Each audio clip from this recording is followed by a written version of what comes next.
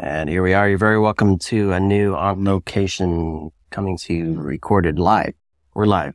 I am alive. You're alive. I'm alive. We're both live from RSA Conference. And it's been a good day so far. And as you know, I'm the host of Redefining Cybersecurity podcast, where I get to talk to cool people about cool things. One area I don't get to talk enough about that I love, operational technology. Why? Because I'm a nerd, for one, but two, it's involved in a lot of stuff that matters. It's a lot of stuff that matters. So I'm thrilled to have Chris Walcutt on with me. How are you, Chris? I'm doing well. Thanks for having me. Yes, and direct defense here, full force, having good conversations, protecting the world through one OT device at a time. We're going to try. Keep the bad guys out of the power grid, keep them out of the water, keep them out of your Nest cameras in your house, you know. All the good things we love. I like to drink water. Clean water. Mixed with what? Yeah, exactly. In the form of an ice cube over under bourbon. No. Excellent. All right. So we're here to talk about IT, OT, the convergence there, the need for visibility and control, a different view of how we look at risk, and how to tackle that with the teams that are already understaffed and may not know all the details of those two worlds together. We're going to get into the nitty gritty of that. But before we do that, Chris, a few words about your role and what you're up to. So I'm the Chief Security Officer at Direct Defense. So in addition to the day job of trying to keep our enterprise secure, I also run a team called the Connected Systems Practice. It's focused around all things OT, SCADA, IoT. We get down in the weeds with manufacturing and commercial and industrial side. We get into critical infrastructure, energy, water, gas, pipeline, all that fun stuff. And then we've got a side of it that's all about hardware testing, breaking devices, working with the manufacturers, testing them, figuring out how they can make them more secure. And I want to pull on this thread to start. I can envision a lot of teams thinking they know what their environment looks like. I can think of a lot of vendors, technology providers, service providers that think they know how things work a certain way. Then I hear from you, you're working with the manufacturers. You're working with threat researchers. And this view, and in environments that matter, this view and this depth, I suspect gives you an interesting and very powerful view of what needs to happen. It does. Across all of critical infrastructure, the energy sector is really the only one that has real regulatory teeth. So the bulk energy side can be fined $1 million per day per instance of noncompliance for the NERC-CIP regulations. Regardless of all the other presidential directives and regulations that have been put out, there's nothing else with that kind of actual enforcement capability that exists across any place else in critical infrastructure. So water, oil and gas pipeline, production, you move over into telecommunications and rail, everything's focused around safety. There's not a lot that's focused around cybersecurity. And if there is, it's generally guidelines. You move over into the manufacturing space, and a lot of these companies have done things to protect their IT environment. They've got the perimeter firewalls, they protect the corporate side. On the OT side, they kind of put the security perimeter wrapper around it, but then inside that space, they don't touch it. It's very hands-off. This is operational uptime. We can't mess with it. We don't patch it. We don't scan it. And they may not have the staff to understand what's really going on in that space. And then the hardware vendors are struggling because there's not a lot of agreement on what should be the cybersecurity standards for hardware. So IEEE's got 62443. UL has 2941 that hasn't been ratified yet. So when I haven't spent a lot of time in OT, so it's a new world for me as well. Sure. When we look at IT, for many years, it's been compliance driven. So you're saying there's not even a lot of compliance to help drive a lot of change in this space then? There's a lot of best practice, but there's not a you need to exist. Right. And so a lot of organizations haven't done what they need to, or they can't get the money. So in the US anyway, in North America, the bulk energy sector is all these big private merchant energy companies. A lot of them are publicly traded. They've got a lot of money at their disposal. right? And they can go and make a case to charge more money for the electricity that you pay. But the water utilities, a lot of times, are a small municipal government. They may not even have a bunch of full-time staff. They don't have that same access. They can't necessarily go and make the case successfully to charge more money. And so they don't have the funding to do the same type of stuff.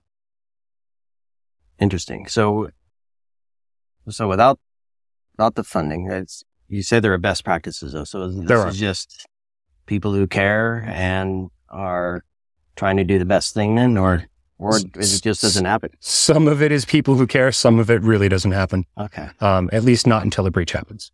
Okay. And we do breach work in both the IT and the OT space. And so we see that panic, that fear.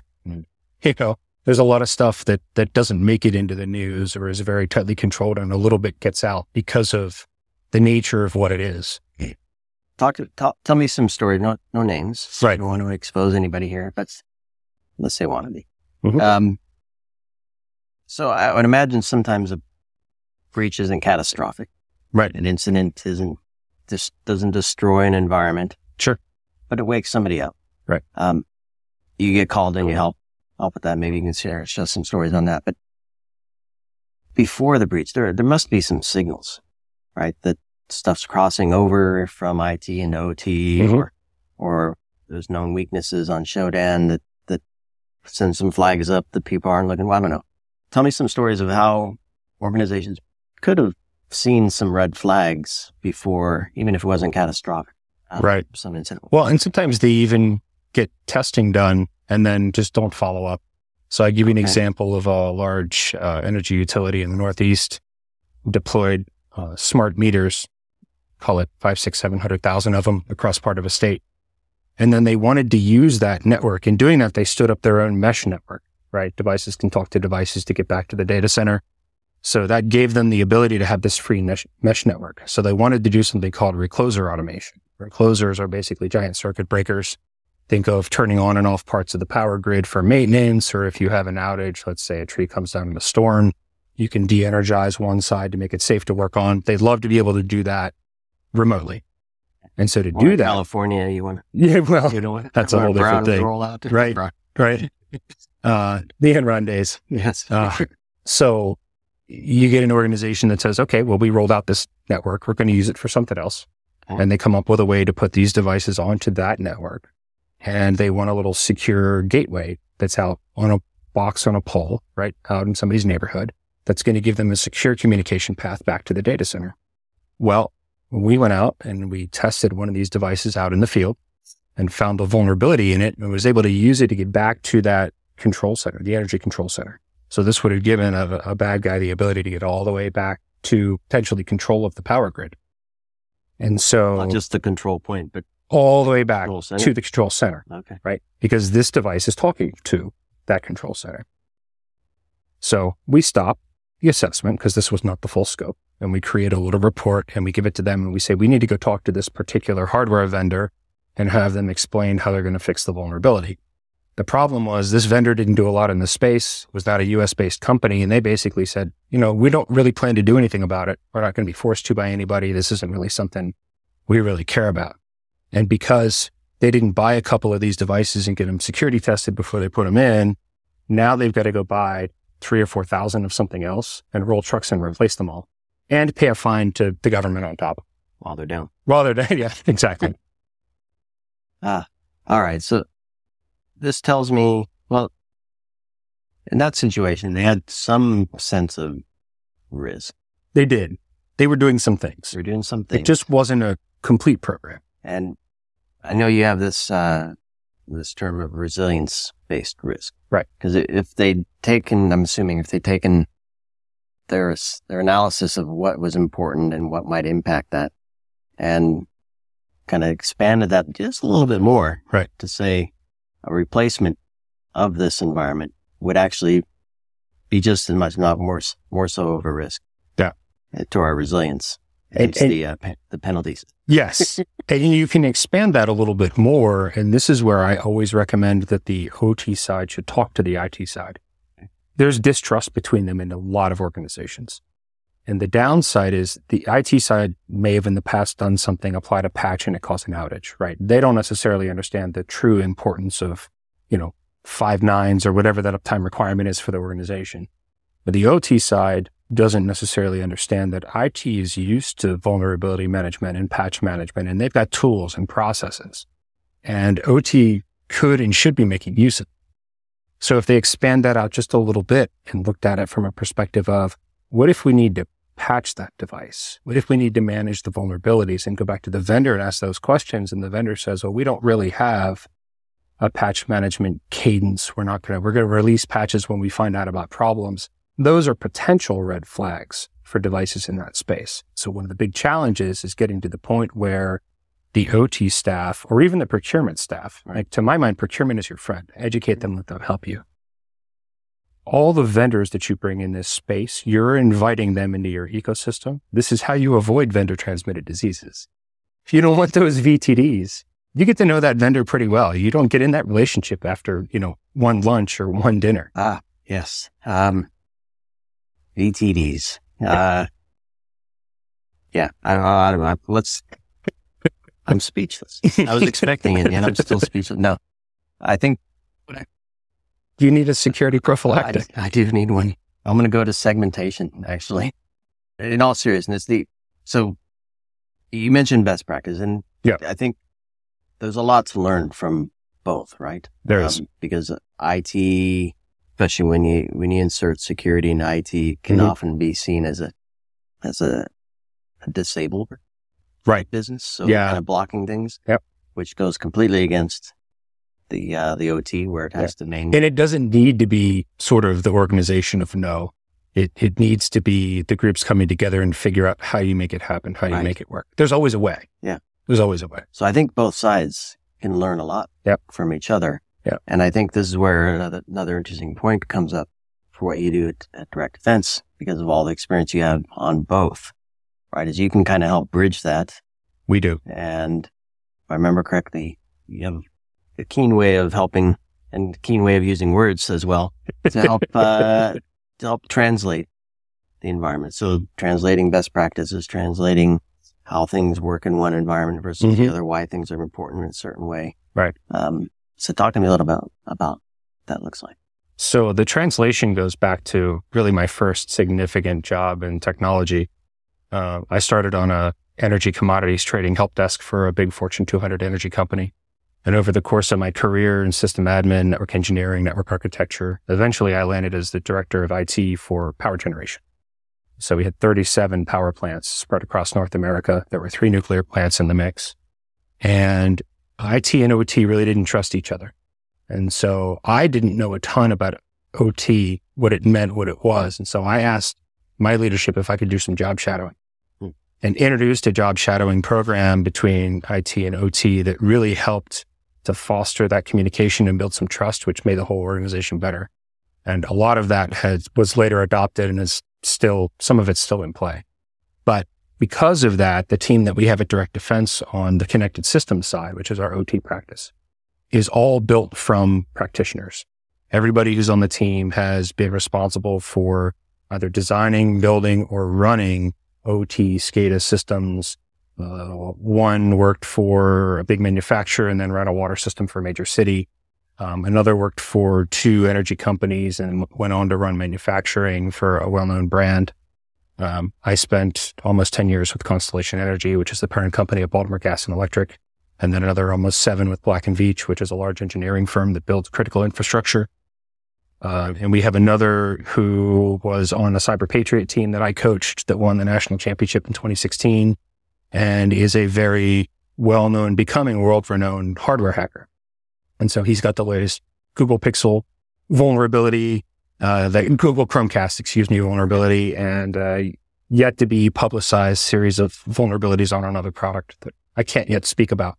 But this team fosters trust. When we go someplace and we walk in and we sit down with the OT staff, and you were talking plant managers, plant control system engineers, technicians, we can tell them we literally have done your job.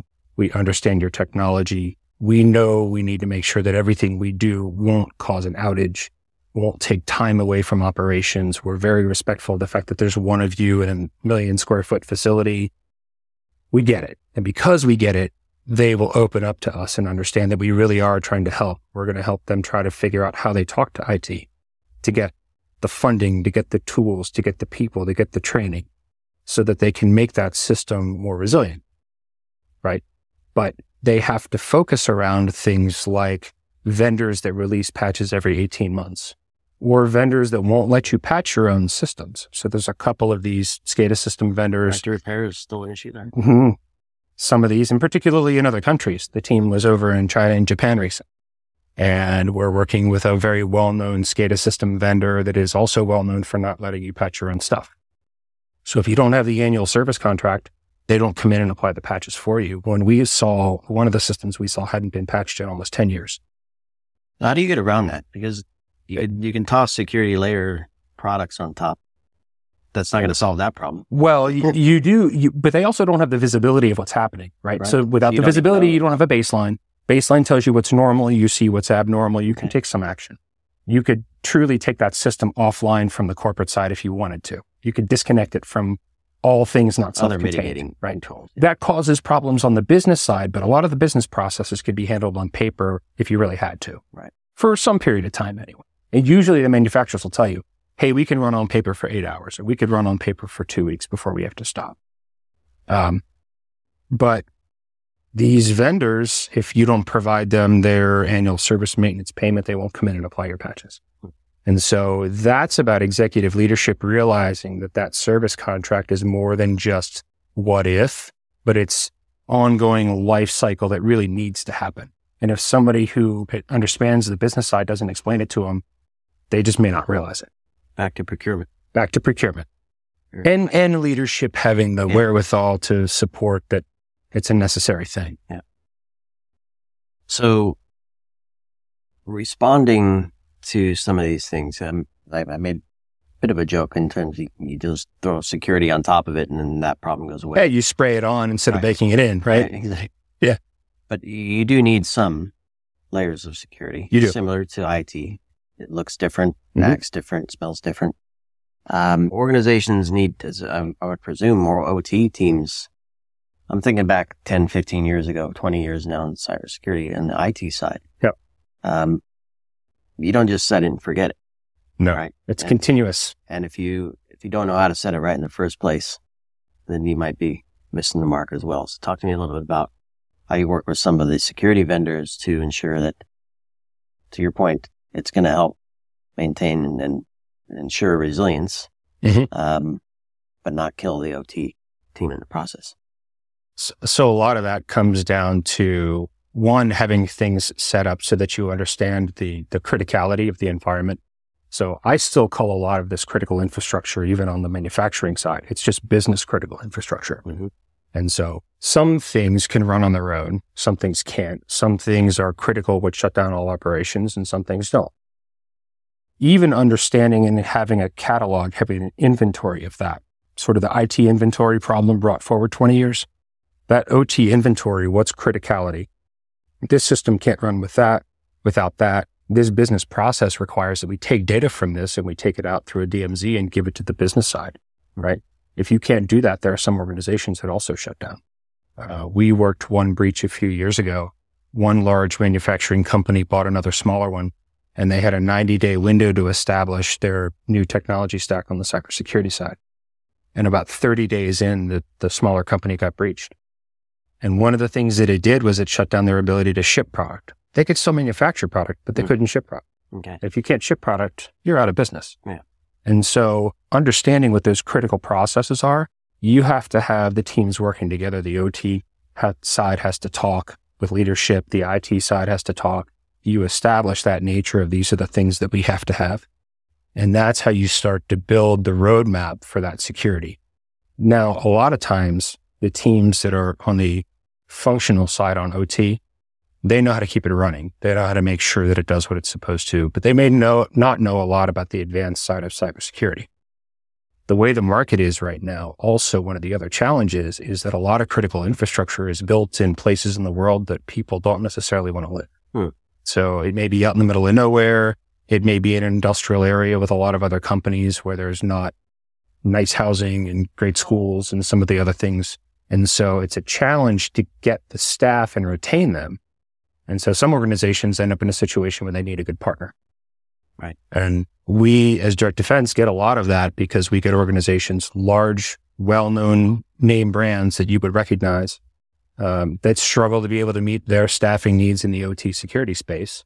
And so when they can get some, they can have them on the road and traveling around. But if, the organization I'm thinking of, 37 plants globally, they're not going to be able to find everything they need. And sometimes they'll have positions sit open. And so we become the force multiplier. Okay. We've got the experience. We've got good references. We've worked with other firms doing similar things.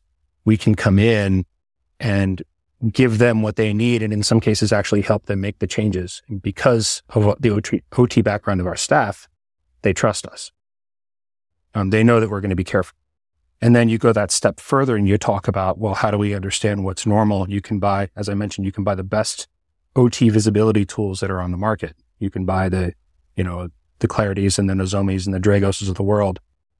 They will help you get their product up and running. But if your network is not segmented properly, you're not going to see the data you need. You're not going to get what you have to have from that. And so we will come in and do what they want. And that is help you make the specific changes to route the traffic across a point of inspection where you can see it and help to take a protective action.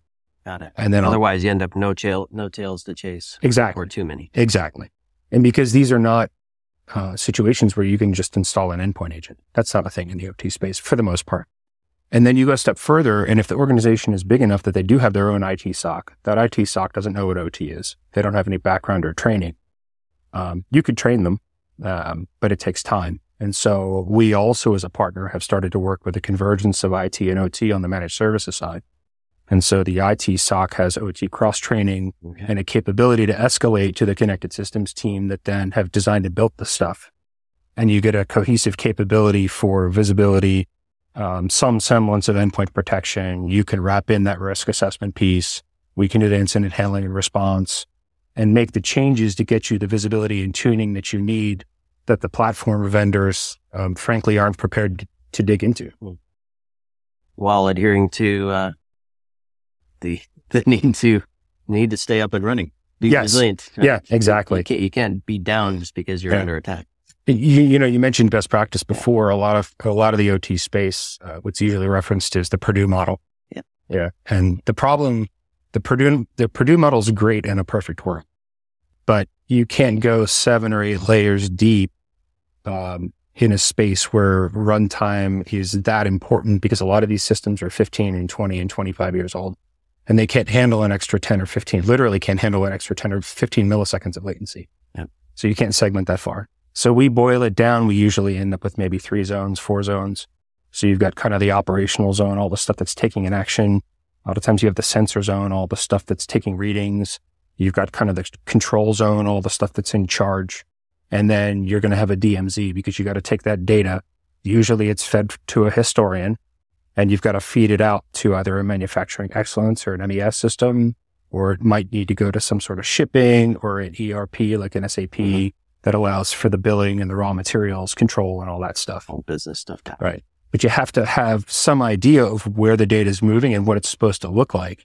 And that's once again where the experienced staff comes in that have run manufacturing facilities, that have run power plants and substations or water and wastewater facilities. They know what that data is. They know where it's supposed to go and what it looks like. Yeah. So Chris, as we begin to wrap here, let's say something to 2 audiences. IT folks who have friends in OT and OT folks who have friends in IT. Yep. So the first I want to hear from you is, and I want you to draw upon your conversations with customers as you can. Yep. What can IT say or do to their OT counterparts to give them an aha moment that we're here to help, not force stuff, but to actually help with what's going on here? I think one of the biggest takeaways that IT can offer to OT is let us help you understand where the data is going so that we can help you protect it. And we've got some of the tools, but we also know that we don't know enough to not make mistakes. So we need your help, but we also need you to listen. Let us show you what we can do, and let's figure out where it makes sense. And the IT side is used to documenting the relationships and the data flows and things like that. And that's something that OT typically isn't. All right. So that's a good tip and best practice. How about in reverse? What are some aha moments where OT hears what you have to say and they realize, all right, that makes sense. And I know how to take action now. Yep. Here's how I'm going to go have a conversation with my executive. So OT needs to understand that the world is changing. The attack surfaces are changing. They may already have ways that people could sneak into their environments, and they need to ask for help.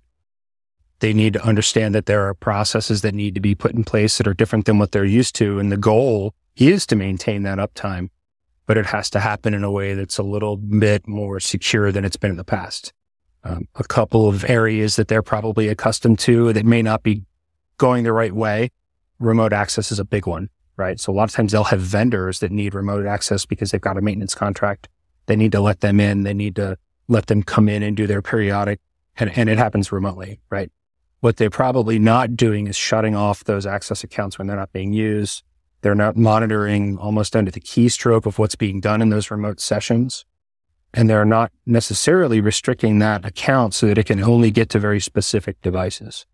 The other thing that I want to tell OT is procurement is your friend. Talk to procurement.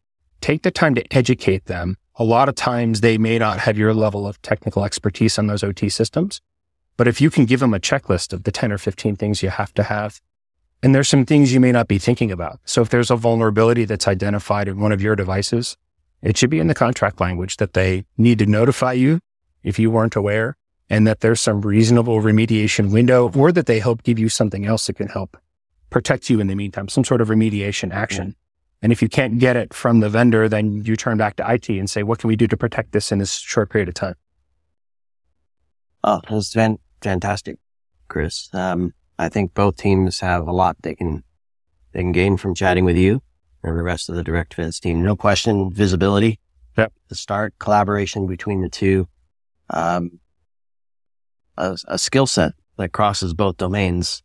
Don't have it now. Chris and the team have it. Yep.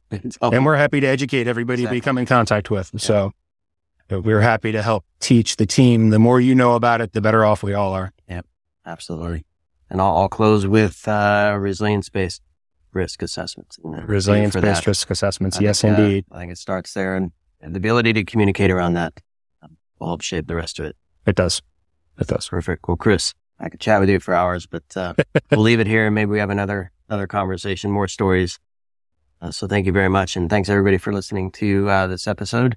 Coming to you from RSA Conference. Thanks for joining me, Sean, on Redefining Cybersecurity. We'll see you here this week. Lots more coming. Thanks for having me. Thank you.